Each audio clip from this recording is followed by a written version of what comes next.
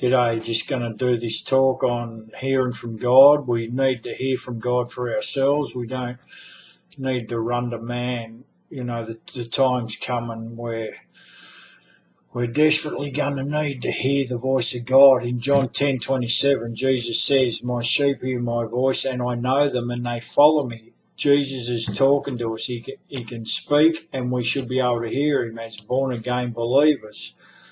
We should be able to hear his voice, whether it's audible or whether it's the still small voice of the Holy Ghost, or there's many other ways that he speaks to us to get our attention.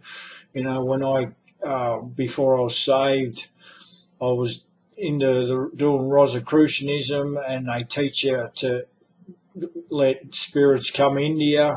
You invite spirits in, and they train you to listen to those spirits, to hear them as a still small voice, as a voice to guide, to direct.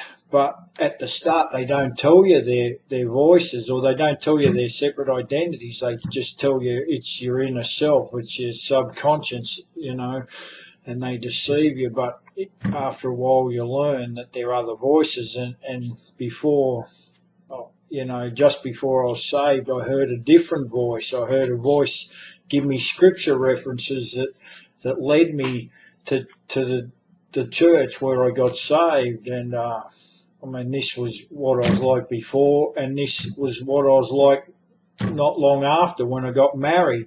The differences between the voices: the devil's voice drives, the Holy Spirit's voice leads, and God leads gently. Sometimes he leads in ways that are a bit more, you know, obvious than gentle, but most of all it's a still small voice. It's a gentle voice, and there's lots of ways that he does it. Like he uses his word, his Bible, you know, the Holy Bible. You get into that, and because it was his Spirit that wrote the Bible, it connects with our spirit, or the Spirit, his Spirit in us, and directs us. He gives us counsel, he leads us, he shows us the truth. I'm going to split all these up and do a talk on every one of them, but right now I'll just cover what we're going to be going through. So yeah, so the word, you know, faith comes by hearing, hearing by the word of God, and then there's the Holy Ghost, the still small voice that speaks within. We got to learn to listen to that. If you're in a church where they say the Holy Ghost is just a force, or the Holy Ghost, he doesn't talk anymore, he talked back then to the disciples and apostles, get out of there, run out of there quick, because God's talking. He's talking. He wants to talk to you. He wants to talk directly to you. What's he saying to you? You know, there's blockages that can be in our life through sin, through unbelief, through you know, lust of the eyes, lust of the flesh, pride of life. God resists the proud, gives grace to the humble. These blockages that block his voice too. The block his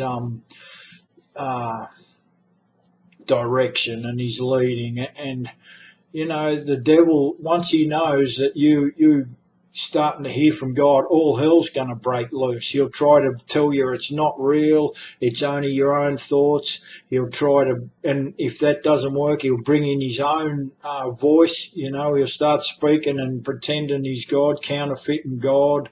All these things that we got to understand, that are, you know, when you come into the kingdom of God suffers violence, and the violent take it by force. We got to be forceful. We can't be passive. We got to look. We got to seek.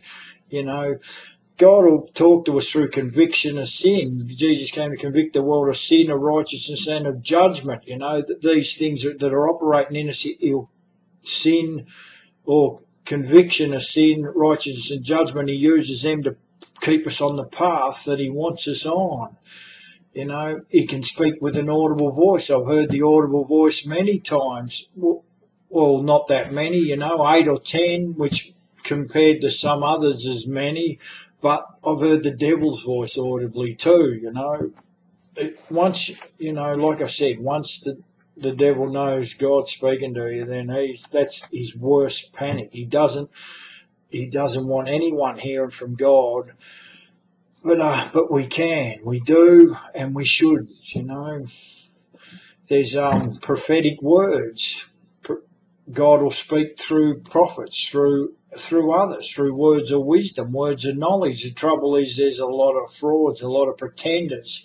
We've always got to seek, we've always got to test everything, and that's why we go back to the Word to see, we got to look for the light. We can't just accept and swallow everything that's dished up. We got to find the truth. We got to filter out the lies from the truth. We got to have discernment, because like I said, once you're listening to God, there's the enemy, and we got to stay in the light to keep filtering out the darkness.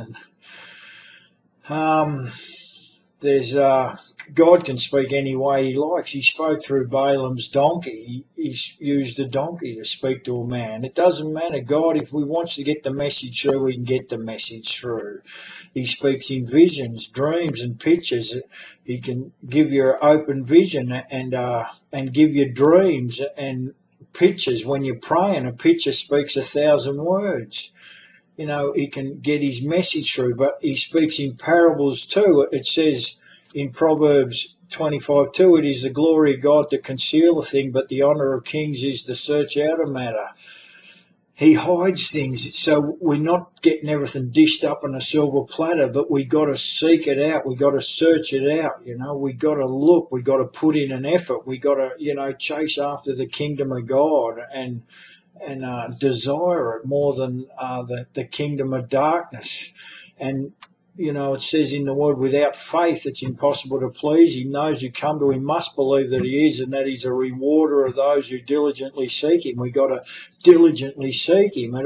He also says, if you seek me, you'll find me when you search me with all your heart. We've got to go after him with everything we got, and he'll reward us. And that reward is so far above what it costs us to go looking for him, what it costs us to find him. It's, it says in the Word, he can give above and beyond what we ask or even think, according to the power that works within us. There's nothing that we can do that's, on our search for God that's going to be worth more than what God will give us.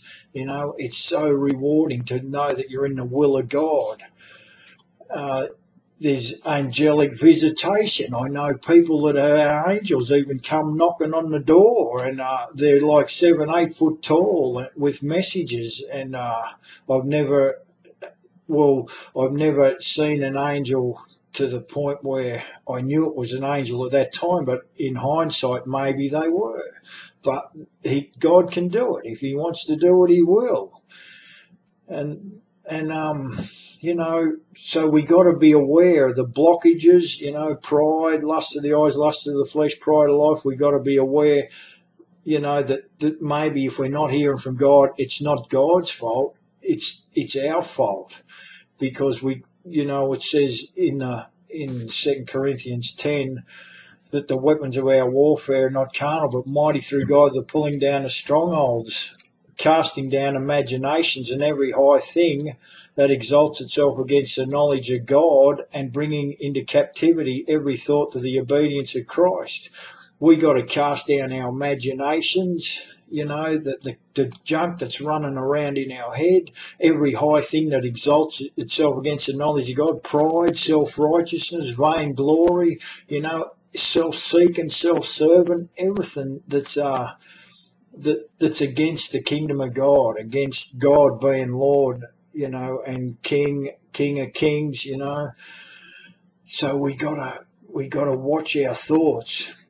The last bit of that scripture is, and bringing into captivity every thought to the obedience of Christ. God might be talking, but when he's trying to talk, and we got so much junk going on in our head, whether it's idolatry, whether it's witchcraft, whether it's, lusts and, greed and whatever, pride, whatever it is, we got to search, because God, he speaks through the Spirit. He speaks, and a lot of the time it sounds just like our own thoughts, but we've got to learn to watch every thought and figure out which is that voice, because God speaks with that still small voice that sounds like our own thoughts, but when you start bringing every thought into captivity, you can discern and see the difference.